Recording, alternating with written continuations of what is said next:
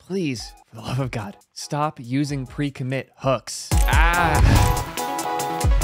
Yeah, I'm like, I know I'm frazzled about this one, but this is one of the few hills where I will confidently say I'm right and you're wrong.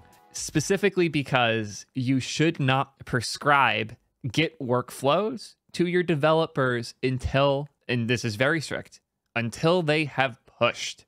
The way that a developer uses Git on their machine is their problem. If you have opinions about how those commits should be formatted, you can run those on your server. If you have concerns that your lint rules aren't going to be honored, you can check those on your server. It is so easy to set up CI nowadays that if you are using Husky or a pre-commit hook tool instead of CI, you are being lazy and blocking your developers' productivity for contributions in the future. I agree you should enforce rules in your code bases. The commit is the worst place to do that. My personal workflow with Git involves a lot of commits.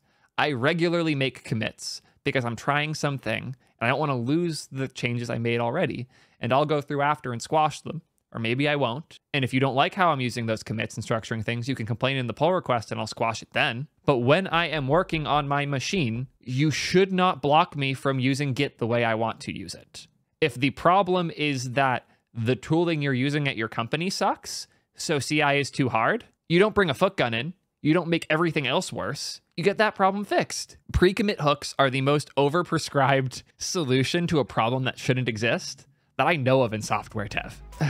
Please know, if you're in a code base that uses pre-commit hooks, do your company the favor and turn them off. Quickly build a GitHub action, let that run your CI, and I promise you, everybody will be happier. Trust me on this one.